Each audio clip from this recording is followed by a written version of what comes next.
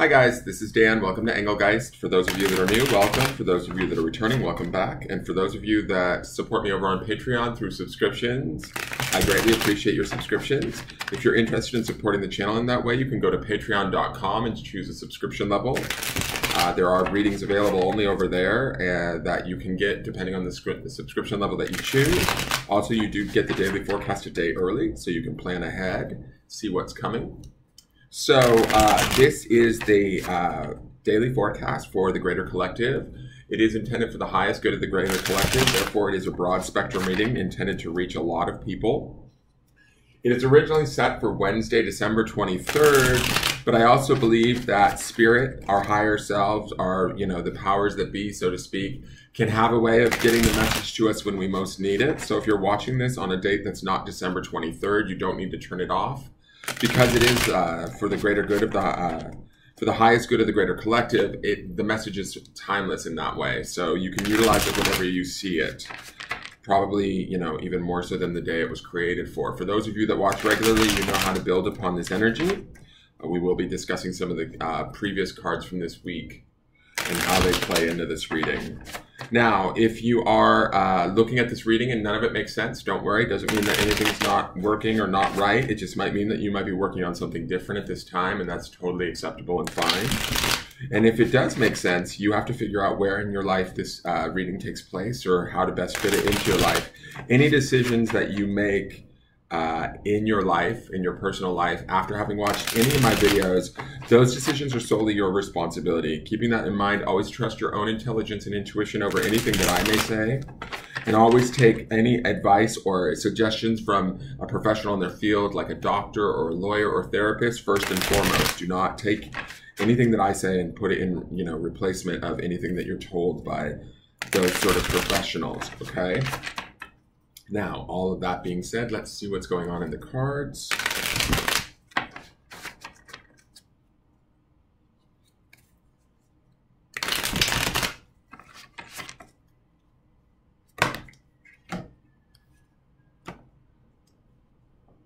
Oh, wow, it's back. It's that Ten of Swords. We saw this card last week, I feel like. Didn't we? I feel like at the end of last week, was it not? Yeah, it was last Friday. So Ten of Swords is about completions, closing of chapters, right? It's not only completions for ourselves, which would be the energy of the Nine, but completions of the total whole of maybe the story, the experience. There's usually a sense of defeat or a battle that's been lost to a degree. We see these 10 swords or arrows or whatever that's in this elk. But I don't necessarily see this as a bad thing. The image is always graphic on most Ten of Swords. It's always kind of gives you this moment of needing to wince, right? But what I feel like is this also represents sort of freedom of the mind, coming to terms with something, coming to an ending with something, and shifting it into something new, right? Ideally, maybe our thoughts were able to leave away or let go of sort of the things that maybe hinder us, upset us, cause us anxieties or worries, things we can't necessarily control, right? They've maybe even beaten us up or battered us so much so that we just have to sort of give in and allow ourselves to hopefully shift our perceptions, our thoughts, our focus in an effort to get to a place that better serves us or that is more open, that has more possibility. To me, the sort of the dead image of this elk is like, this road is done, like there's nothing more here for us is kind of the feeling that I get. And I know that sounds like a rather depressive thought or sad moment, right? But when I think about that, the reality of accepting that then shifts our sails or our perceptions towards going after opportunities elsewhere, right? So with this Ten of Swords, this could represent a lot of things for a lot of different people, but you're going to know, you're already going to have sensed it. We've been looking at some really kind of volatile cards this week. It's like, I don't think the tarot ever has like sort of, there are like more, how do I want to say this? Like there are more cards that have a little bit of a upsetting nature, and we've kind of been seeing those cards this week. And I think that, and I've been saying this all this week, is that we need to let go of the things that no longer serve us, that maybe upset us, that we can't control, that we can't sort sort of be in acceptance of. We want to get into acceptance of it, or, you know, depart from it fully. What's the word I'm looking for? It's kind of like we need to truthfully look at how these scenarios, right, have had an effect on us, and where they're no longer serving us. And I think that part of this, and this is more for the daily forecast at this point, but we've just gone through this great conjunction, right, where things are shifting. We're shifting into winter. It's winter solstice. We're going into Christmas. Emotions are probably high. We're probably reflecting on the year of 2020, which was a little bit, like, definitely hard for everyone. You know, where are we at? Are we feeling beat up like this elk? Are we feeling wrecked? Have we hit a wall around something?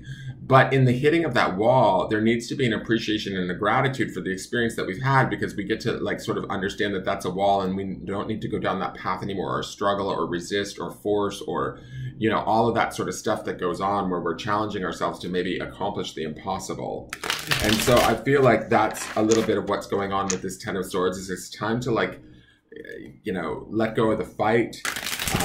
And wherever that fight may be, if it's an actual argument, or if it's an actual struggle with, say, somebody or something outside of ourselves, or it's a struggle within ourselves, something mentally that has, you know, challenged us through this last year, or maybe through our lifetime, now is the time to let that go. This conjunction with Jupiter and Saturn moving into Aquarius, it's about more expansiveness. It's about more evolution. It's about the opportunity to kind of be in service to others. And in doing so, we're in service to ourselves in a way. And thinking about the greater whole, the greater collective, and where we're connected versus where we're torn apart or separated or isolated. So keeping all of that in mind too, that should shift us and move us to a place of more beneficial experiences, right? Now, the middle of this week is that, because we are at Wednesday, so we would be hitting that midweek energy. Underneath this on Sunday's forecast was that Seven of Cups, which is about emotional confusion. And I think that sometimes we need to let go of the mental thoughts that can hold us in that emotional confusion. Are there areas where things just aren't repairing themselves or aren't able to fix themselves? How can we better let go of them?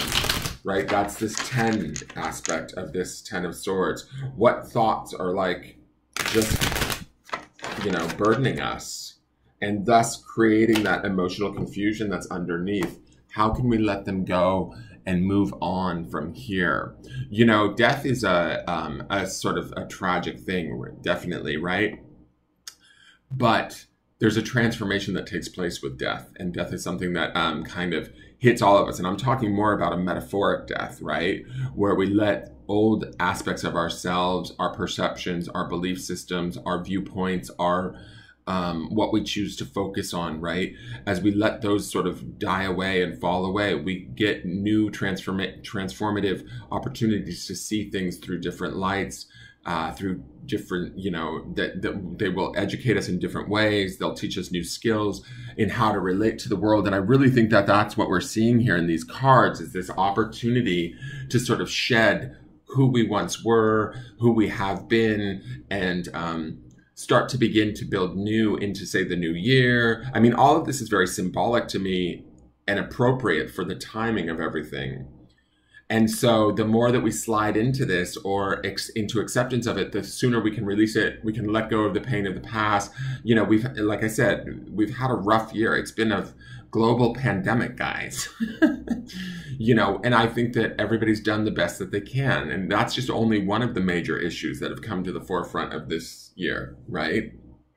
And so it is a lot. And so if we feel a little defeated or beat up, or that's okay, is kind of also the feeling that I'm getting from this Ten of Swords, is that it's okay to arrive at this point. It's also okay to understand where our limits are, our boundaries are, and kind of acknowledge those, honor those, and then, you know, allow some of this to fall away, is kind of the feeling that I'm getting. And it's going to help with that confusion that may be going on underneath. All right, so we have this card is I am limitless. Like a gentle cloak, there is intelligence, creativity, and unfathomable potential within me. She looks pretty damn serious. She's not kidding around, this woman. She's pretty direct. I love that it says, I am limitless, and we have that 7 of Cups underneath. And when I think about we've got this octopus on her chest there. And to me, octopus would be an aquatic creature, which would tie into the water of the 7 of Cups.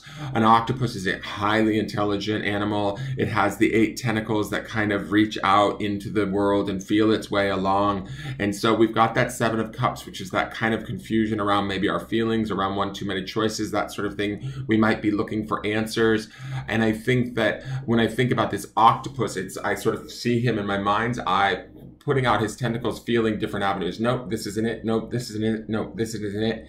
Or this might be it. I'm not sure. I'm not sure. And that could be some of that emotional confusion that we're feeling in that 7 of Cups underneath this. But as we shed that, as we come to completion, as we come to acceptance of what things are the way that they are, we can't necessarily maybe push them in one direction or in the direction that we want. We're going to need to let that go. And as we let that go, we open up this door for I am limitless, where that intelligence within us and the options that are there available to us. And I'm talking about metaphorically, the options to me are like the 8 tentacles of the octopus, right? There's maybe a bunch of different options out there that we can't even otherwise see until we touch base with them, until we let go of whatever's blocking us, whatever we're stewing over, whatever we're focused on that's from the past that we can't change, we can't control it. This elk is already dead is kind of the feeling that I'm getting, right? The battle has already been fought, felt.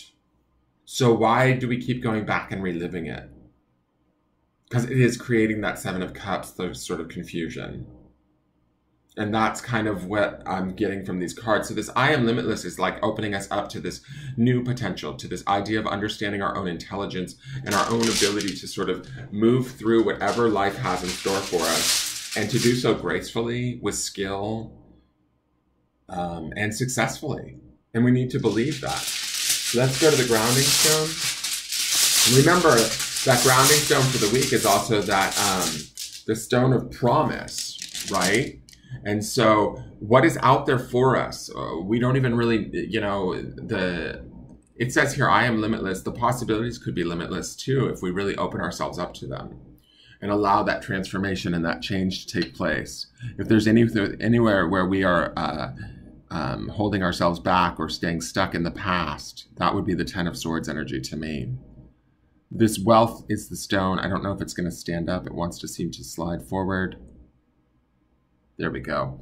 When I think of wealth, I not only think of financial abundance, I also think of like emotional abundance, spiritual abundance. And I think of this I am limitless card. It definitely ties into that idea of wealth, focusing on our own wealth. And it brings us to that stone, which we see from Sunday, which was that idea of promise, right? That idea of the possibility of something, what, the promised land, what is potentially out there for us. And I think that this wealth stone is trying to remind us to ground in that idea of what does wealth look like to us? What does abundance look like to us? How would that feel if we had it? Where and in what areas would we want that abundance to come in? Would it be, a romantic connected love? Would it be in an abundance of a love for ourselves and in a relationship that we feel complete and whole within ourselves first and foremost? I mean, that would be a great place to start, just as a suggestion. But where does wealth come in for us? What would look nice? What would feel nice? What would feel abundant and right? Grounding in those feelings and those ideas help to move us towards this feeling of being limitless and everything being possible. And it opens up new avenues and new ways of thought for us to potentially grow. Does that make sense? Like, I kind of get the feeling that even from the very most basic read, this 10 of Swords, this elk laying here dead, could just be the death of the horrors of 2020 for most of us. Stepping away from that and remembering that, yes, we felt limited. Yes, we've been challenged in ways we've never been challenged before at a very personal level for each and every one of us, but also at a collective level as a planet and as a race, as a human species. We've had to look at things that otherwise we don't normally have to deal with for an entire year. So now let's shift our perspective, to the idea of what is it that we want and how does that feel? That's the forecast for the day. I hope you guys are enjoying it. Please let me know if it makes sense. Please leave a comment, a like, a share, a subscribe. You know the drill. I look forward to seeing you guys tomorrow. Remember that judgment card is coming, so change is afoot. Take care. Have a great day. Bye-bye.